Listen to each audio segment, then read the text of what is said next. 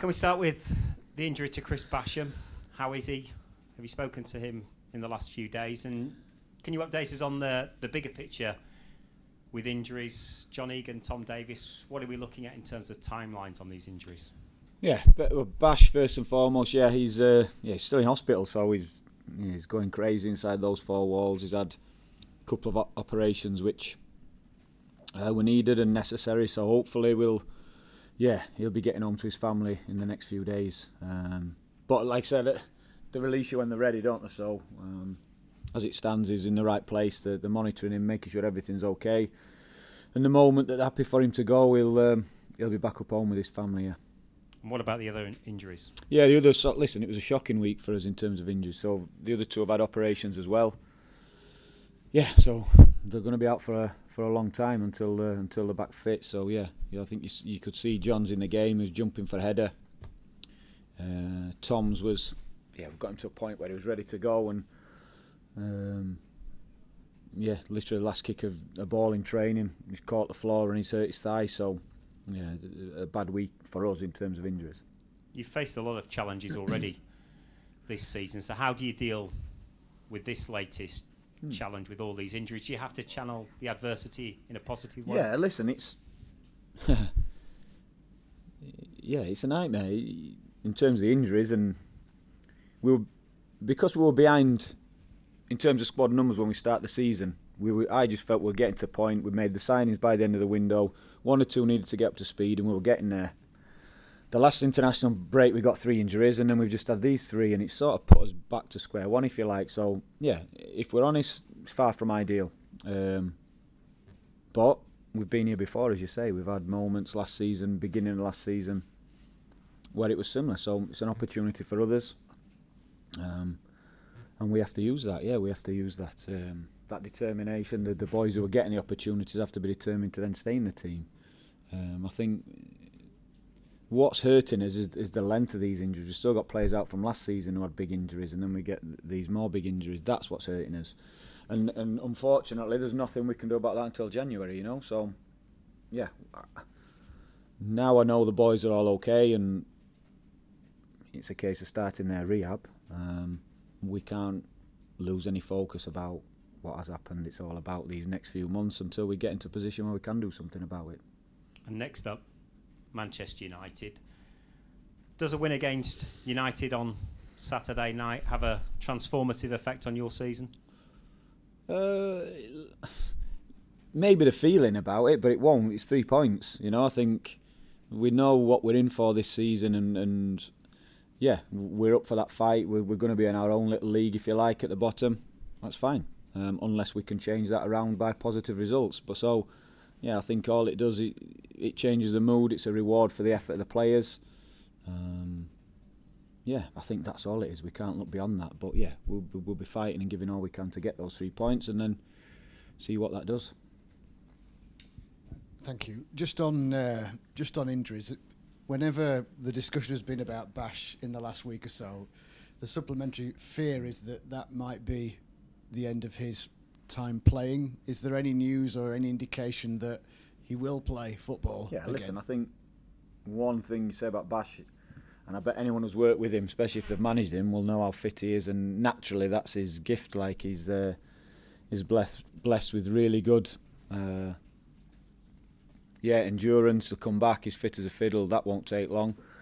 The surgeons are really happy with the work they've done, so yeah, there's no reason whatsoever. I think when we're looking at these injuries, when people are having operations on serious injuries, it's just the length of time they're out, that's it. But yeah, no one at all is thinking that way, especially not Bash. So yeah, like I said, everything's gone as well as it can.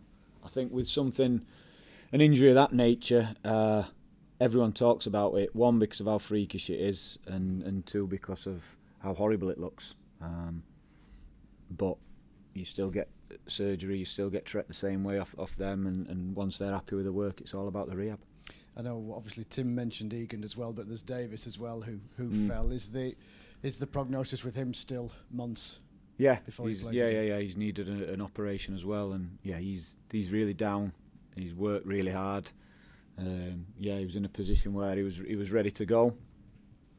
Yeah, it's a blow, but what can we do about it? Nothing. So this is where we have to get tighter together, and everyone else give that little bit extra to make sure we don't miss those players, because they are big players for us. We can't hide that. The big personalities, big players. But we have to carry on regardless, and like I say, everyone needs to step up and fill those voids. Baldock, any good news? Yeah, so George is getting closer. George is getting closer. Ozzy's been back in, doing a few days with us this week. So 1 or 2 coming back, which is good. Sorry to interrupt. Any in relation to Man U, to being involved this weekend, or is it still? Yeah, well, I would like to think that George, maybe not. Ozzy, yeah. Listen, we're low on numbers, so if there's a chance we can get them there, even if it's they're on the bench for the last 10-15 minutes, if it's not going to harm them, we'll be using them. Like I said, I think the blow for us has been how long certain people have been out, and that's something. It's across the board.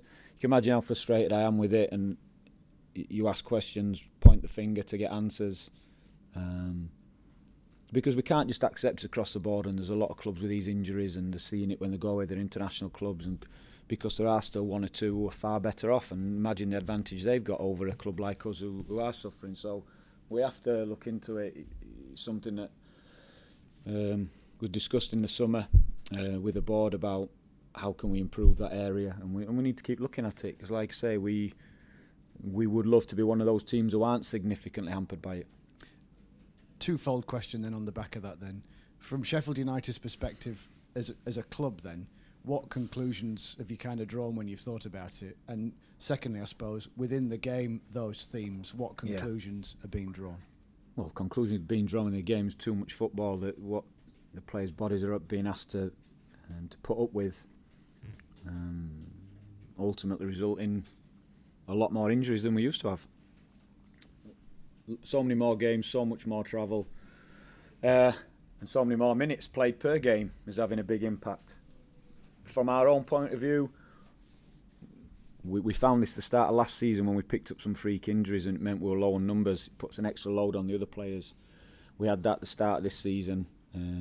Again, we thought we'd got to the bottom of it last season. You look at from March, April onwards, our numbers and the health of our group significantly improved. We were on the bottom pitches. We were thinking, is that one box ticked? But we've come back with similar. Like I said, 3 getting injured the last international break, 3 more significant ones. We've carried some more longer ones over from last season. So it's something I don't think you can accept. You have to keep looking to get that advantage. If we were one of the teams here just sat with 1 or 2 injuries, we'd have a massive advantage over everyone else. Without wishing to sound maybe daft, the calendar has obviously changed quite a lot in the last couple of years, hasn't it? There's the World Cup, and before that, COVID. Yeah, listen, it is, but then everyone's situation is different. So we're in a league now where we're playing less football than last season. Yeah. We've got a lot of players travelling around the world in international breaks and coming back injured. So has that changed? But we as a team are playing less games. In those games, the intensity's gone up and the minutes have gone up. That could be an issue for us? If it was that easy, everyone would have the answer. So the logical answer is there's a lot more football played, a lot more travel, a lot more minutes per game. But within that, you have to find a way of limiting those injuries. We can't bash Lowy standing on a sprinkler, Tom, the mechanics when he kicked the floor. We've had lots of things, which have been, you would class as bad luck, but we've had others where the length of time players are out. It's not fair on players to be putting yourself at that risk. Forgive my ignorance on this. What are the kind of rules should you want to, and I appreciate this is slightly leading, bring somebody in from the academy or a free agent type about getting them into the 25-man squad for the rules like that? The underage is fine. You can have as many as you want. Into a 25-man squad's a little bit different. Listen, I'm asking questions about how certain clubs have managed to sign players when they've got more players than us. Whether they feature or not, we'll have to wait and see. So, it's is still a bit of a grey area. As much as it's black and white in writing, how that's then applied seems a little bit grey to me. Well, that's football, isn't it? Captaincy. What are your thoughts about that going forward? Listen, we need 11 captains. 100% the figurehead. Yeah, well, that's almost becoming irrelevant to me. I'll be honest about that. We had Eags, so obviously your captain's gone, your vice captain's gone. I almost feel like naming one and making it as if it's really important that one. No, we need more than that. We need more players. So yeah, it's something that we're speaking about, that type of thing. We've got natural ones in there, got lots of experience in there who's done it before. But I don't just want it to be seen as the armband and that's all that comes with that role. I want a lot more from it. So yeah, I think there's more to what that looks like Monday to Friday than on a Saturday afternoon. A couple of final points from me. What's been the kind of key priority throughout the international break, away from the treatment table, to get the players into the right mental space to go at it again? Yeah, lots of things. So working on how we want to play, how we're going to approach the game, the big one. Trying to make that as clear as possible, and then having ways to show the players who have been away that. Preparing those players who are coming back, who are going to be needed, but maybe only for a short, whatever that time allows, because they're not up to speed yet. Making sure that if and when they're needed, that we know exactly how we're going to prepare to use those players. That's a big thing, because we still need to use the full 5 subs if possible. Because that's been a big standout thing for me and the staff when we've been in games, and our changes and some of the weapons that other teams are bringing on, or money they're bringing on, has been really, really apparent. So we have to get the most out of our changes, and so that's been a big thing as well. Just finally then, clearly the match, Manchester United. Of the 8 matches, won 4, lost 4. How formidable a challenge are they this Saturday? Yeah, I think they are, because I don't know how much anyone's seen of them, but there can be a team that are difficult to live with no matter who they're playing. So we have to prepare for that. And then the flip side of that is, I've seen teams thinking they're getting on top and get the better of them, and they've got so many players with a little moment of genius and they win the game. So yeah, it's going to be a game of 9,500 minutes concentration needed, and at the same time trying to impose ourselves as much as possible. So yeah, we have to prepare for, like I say, for a long game, a tough game, and be completely switched on, because regardless how well we're doing, we've seen it not just this season but last season. They've got so many players who in one moment can create an opportunity, score a goal. So, Paul, how do you prepare for Manchester United with the revolving door of players that you're having to deal with at the moment due to various circumstances, the different players they've been putting on the field because they've had injury problems, and obviously pressure that their manager seems to be dealing with as well now? Is it a case more of focus on what Sheffield United do well on the pitch, or do you have to cater for where their strengths are? Yeah, both.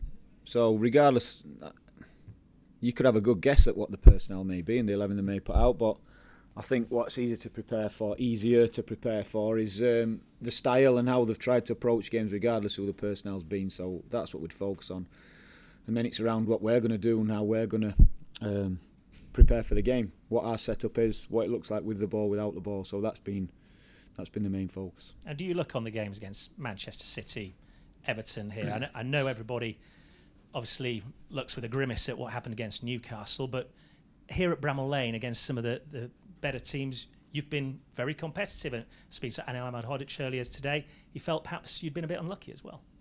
Yeah, we could easily be sitting here with more points with how we've conceded, when we've conceded, and likewise moments the other way, how we've not scored in the last few minutes. So we could easily, but I keep saying it, that's the nature of the league. No one's going to give us anything, so we have to make sure that we are in the best possible place to seize those moments, whether you take the lead, whether you're staying in the game, you need to make sure you can capitalise on those moments. And yeah, we could have had more points, of course we could, but we haven't. So we have to keep making sure that we prepare properly, approach the game in the right way. Back to your point, yeah, whoever comes to Bramall Lane, we want to try and win the game. Yeah, and we could have easily won 1, 2, 3 of those games, but we haven't. So we have to accept that, understand why we've not, and make sure that next time we're in that type of position we can take it.